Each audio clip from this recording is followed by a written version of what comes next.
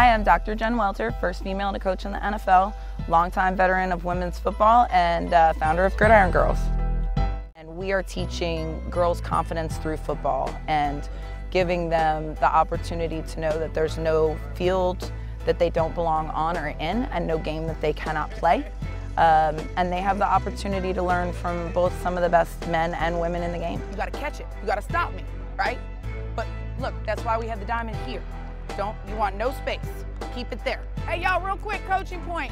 On defense, funnel them. Do you know who has never missed a flag pull? The sidelines. Read their hips, okay? We always say read their hips because this is gonna tell you where she's going. See, that's all it is. And then you squeeze it, you give it a little love, that's all it is.